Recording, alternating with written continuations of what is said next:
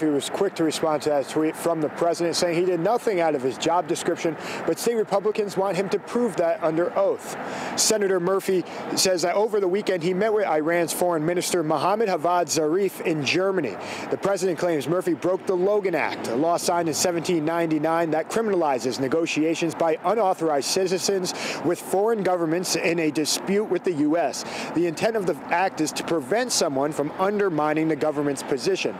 Murphy tweeted at the president saying he is the ranking member of the Senate Foreign Relations Subcommittee on the Middle East. He then said, quote, "It's literally my job to meet with regional leaders." The president and Secretary of State Mike Pompeo said they were not aware of the meeting. Some Republicans are calling it a secret meeting. State Chairman of the Republican Party, J.R. Romano, says people deserve to know what really happened.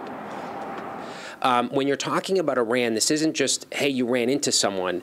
I mean, this was arranged well in advance. And frankly, Chris Murphy should answer those questions. Everyone should testify in front of Congress. What was the conversation? What were the communications leading up to the meeting? Were there emails? Were there text messages? Were there phone calls? How was this arranged? Those questions need to be answered.